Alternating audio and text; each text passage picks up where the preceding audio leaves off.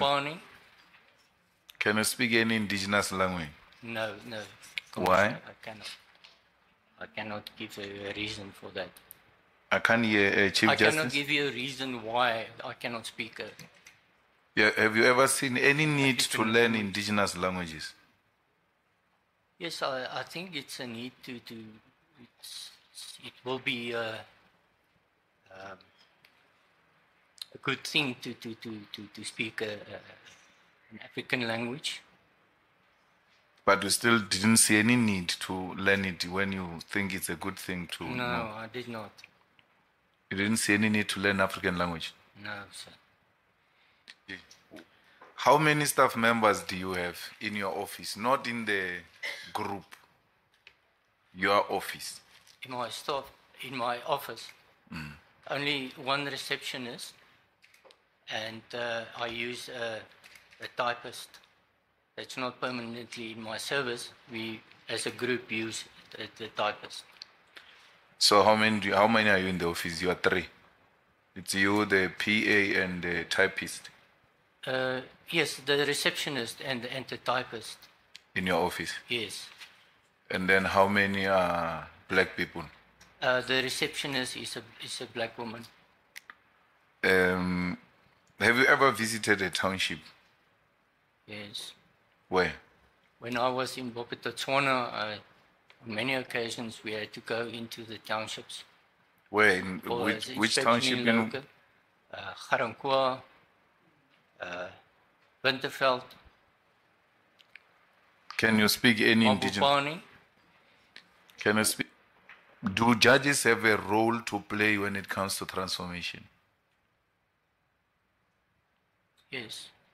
What role will you play to transform society as a judge? Well, so maybe to give you an example, I've attached a letter or email to my application form where a black woman appeared in my court in an opposed matter, and she appeared in person. And I've guided her right through the proceedings. And at the end of the day, I ruled in her favor. She wrote a comment to the judge president. Maybe I can, if I can refer to that document.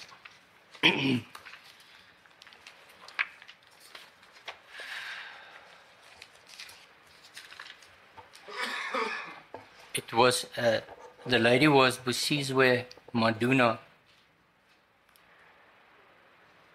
She wrote that, "Your Lordship, please allow me," and this is a letter that was, email that was addressed to the Judge President. "Your Lordship, please allow me to extend my sincere gratitude to the High Court, and in particular Judge J.J. Strydom, for the assistance given in my legal case." This lady was not represented, as I said, she appeared in person.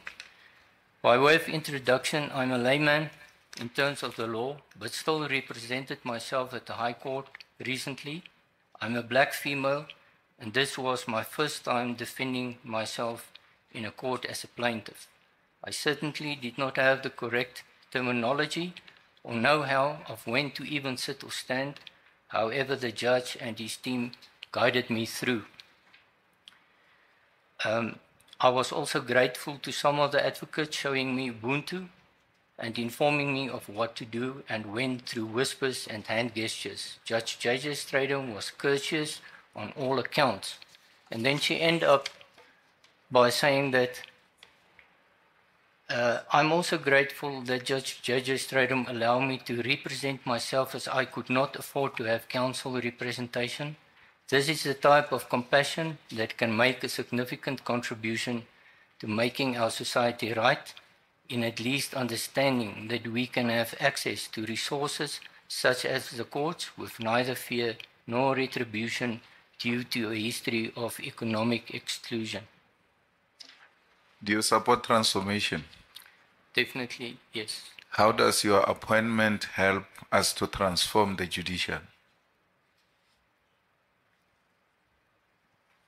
So, as I've already said,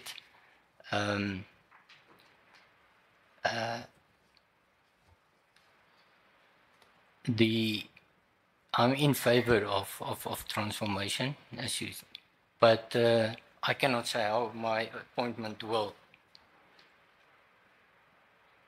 No, no, help transformation. you support transformation, therefore you can't be subjective. In supporting transformation, you ought to tell us now, how does appointing you help to transform the judiciary, since you are a supporter of transformation?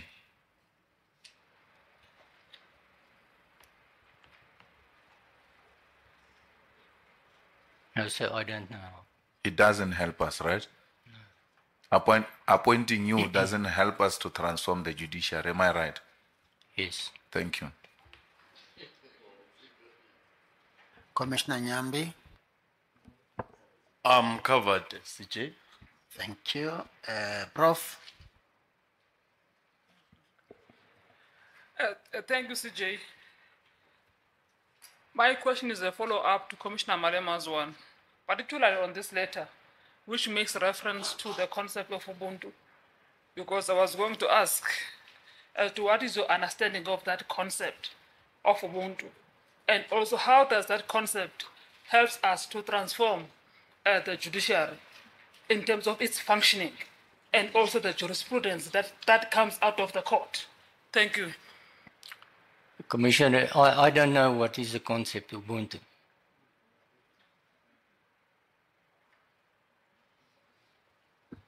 Commissioner Didiza. Thank you very much, CJ, and good afternoon, Advocate. Yes, good afternoon. Afternoon. Good afternoon. Yes. On your questionnaire on 7, the earlier response you gave to the question regarding whether you are aware of the concept Ubuntu, did you say that you were not aware of that concept, or did I miss something? Pardon? Sorry?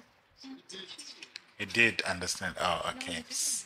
He didn't understand the concept. Yes, that's the question really I'm asking. I just wanted to confirm if indeed you said you did not understand the concept Ubuntu. Yes. I'm just trying to understand your exposure to customary law, because it seems to be at the very core of the indigenous knowledge system, insofar as it's at the core of African customary law even. How did it escape you? Maybe I should ask a question differently. Your exposure to indigenous customary law, was it only in relation to these two matters that we have just talked about? Because you seem to give me the impression that you've had exposure to African customary law. That's correct, yes. I see. Okay. Thank you very much. Thanks, Jay. Thank you so much, Mr. Stradom. Thank you. Thank you. I don't want to punish you with the deeds of your father. You know, your father was a judge, a very difficult judge, we must say. When it comes to transformation and the things that your father did while he was on that bench, do you think that we should trust you with transformation? Well, firstly, I'm a different person. I've got a totally different personality from my father. I've got my own mind, and I've heard about things he did. I did not agree with all he has done. I, in fact, challenged him on a couple of occasions as a son. But I believe I will do my own thing, and I've got a different view altogether, and we live in a new dispensation, and I totally accept the transformation, and I will assist where I can also to transform the bench through my interpretation and application of the Constitution, and dealing with matters properly. Which specific parts that your father committed that today you are saying you don't agree or you are denouncing? Well, it is a long time ago. I must now refresh my memory. You're talking about 20 years ago. I think he became a judge in 1974. He was in Namibia for 8 years, and then after that he came to the bench in Pretoria, and I think he already retired in well, I'm not exactly sure, 93 or something like that. But there was one specific matter which I was unhappy with, and that related to a sentence he imposed in Polokwane on circuit. And that is the matter I specifically remember engaging with him, trying to get a feel why he did what he did. Yeah, that's all I can say at this stage. Other specific incidents I can't now relate or inform the Commission about. I was trying to understand because, with that background, to some of us it's very difficult to accept that you can advance the interest of a non-racial, non-sexist society when we know the father that brought you in this world didn't share those aspirations. How do you convince us? Yeah, all I can say is I cannot be responsible for what he has done. He lived in a different era. He has his own background. I have a total different background. I had many other influences. I became aware of the constitutional democracy. I know the principles. I know the Constitution. So all I can say is, although he brought me into life, I will not follow his thought and his thoughts and the way he did things. And I must say, I'm not saying that all he has done was bad. He was a judge for on to 21 years, and he also obviously, according to me, did many or heard cases and work hard. So I just can't at this stage just say just negative things about him. But I will do my own thing. And I will have my own mind. And I have a different mind set than his. No, I take your point. And as I said in my intro, I don't want to punish you for the deeds of your dad. But I just want to convince myself that indeed it's not a perpetuation or continuation of something that was not right. Well, I can also just take it a bit further that I've been acting since 2011. I've applied the law. I've sat on many matters. I had no problem whatsoever with any person. There were no complaints that I'm hard or I've got an attitude that's wrong or that I am anti-government or anything like that. There's been absolutely nothing. I've felt that during my 6 years or 7 years of on and off acting, I did my best, and I had no complaints, and I written many judgments, and all of those judgments has been accepted. I've never been taken. Well, I've been taken on appeal once, but that was upheld, and I'm talking about approximately 100 judgments which I've written over the year without any problems. Thank you so much, Chief Justice. Thank you, MSc, Justice Navza. Hey, brothers and sisters, welcome back again to this very funny episode.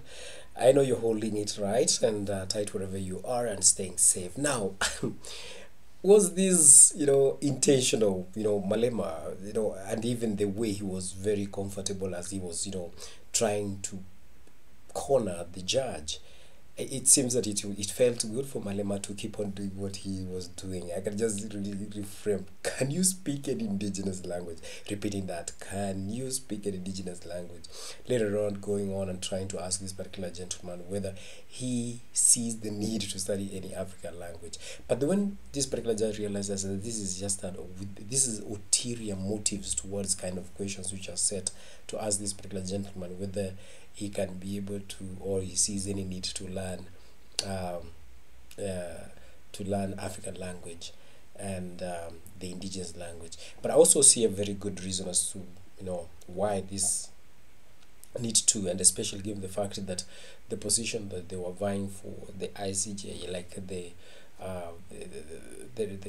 representatives of matters to do with justice and the law, they have to have a clear picture of the kind of people that these people that they're going to represent, and the core values.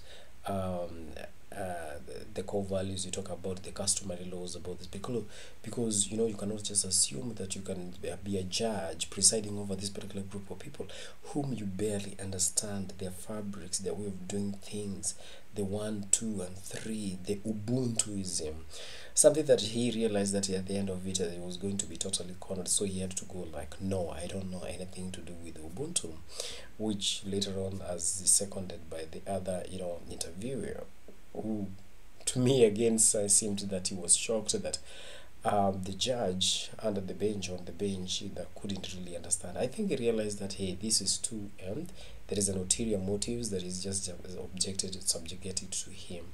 But again, one thing that came out very clear is that it's very true that these guys, they need to be able to look, hey, you can't just come to me from miles and miles away and trying to tell me that I can just put your house in order when you do not know what is where and where you can find these particular pieces, or maybe so that at least you put my house in order if you do not know maybe the ways about, the way around it.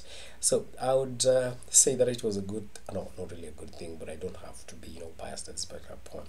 Let me see exactly your comments in the comment section, guys. But I feel like it's high time that Africans, they're given time, mandate, and full responsibility to do their own things. And because if you keep on just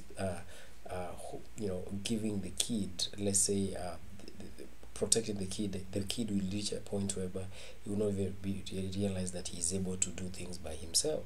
You always think that mom is around, that is around, it's going to do that one for me. I think it is and Africans, again, even Africans, it is high time that we really have to mature up and start doing things and taking up responsibilities and also being accountable for our own undertakings and our doings. Now, this one also goes to the Africans in the diaspora. If you happen to come across this particular channel and you bumped across this particular channel, how about a thumbs up? Let's keep on spreading our love out there. Let's keep on spreading our authenticity, our value, and also our genuineness, and also our originality. Africans, we've always been sidelined. Africa has always been left aside. That first of all, the big boys, they go out there, they do this and this, and then we'll call you on board later on. It doesn't have to be that way. You see, if first of all we are endowed with resources, and I will always be saying that one, forgive me, but I will have to say this, they will always be running. You don't see any African country that goes and does the mining in any outside countries, but we see many companies that come and do some mining and take them other side. So that tells us that yes, we need also to have a very strong stand on what exactly needs to happen to our minerals. Cheers, and let's meet in the next upload. Stay tuned.